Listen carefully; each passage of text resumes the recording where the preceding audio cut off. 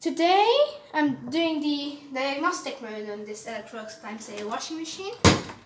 I have this small towel inside of it for testing. So you have to hold the start button and the delay button together and turn it to the first program until it says C01. You wait until it does this. If you don't want to wait, then you just turn the knob to CO2. It's going to flow water inside of the machine. I'm going to wait until it fills up to 1 liter or 1 liter of water. I can stop it at 0.85 and then turn it to CO3, and then that's going to do the second type of washing and then the third type of washing. Okay, so turn it.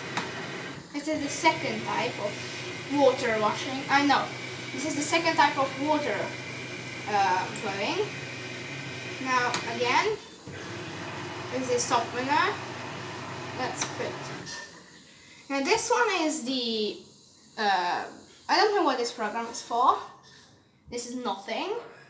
Then the next one, this is heating. Now I'm not going to do the heating because I don't need heating for this. CO7 is going to speed up with water inside. So it's now 50 RPM.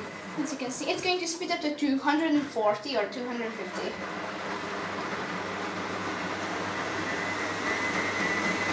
There you go, 250, 240 RPM. It's going to stop. And you switch it to the spin cycle, and this is the final spin. The problem is with this washing machine is the drain hose was switched, and it takes a lot of time until it finally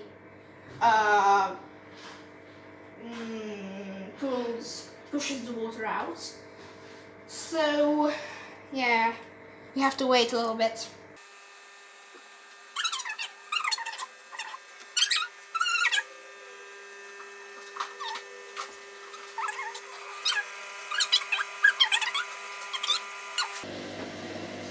There we go. It's going to be a little bit unbalanced, just a little.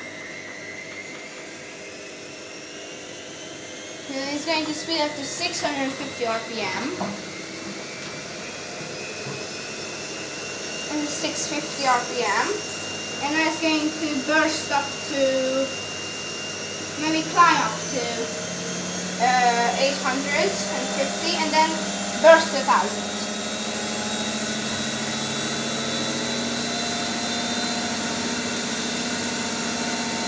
Actually, it can't reach 1000, it only reaches 950. This washing machine is really old. Maybe I'll switch it off, I think. Let's switch it off.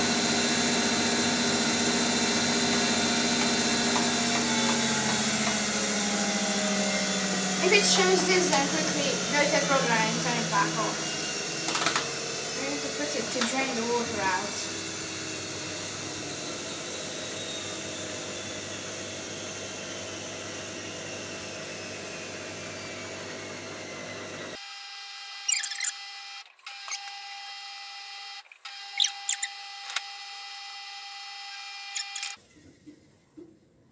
Well, thanks for watching. Hope you enjoyed this video.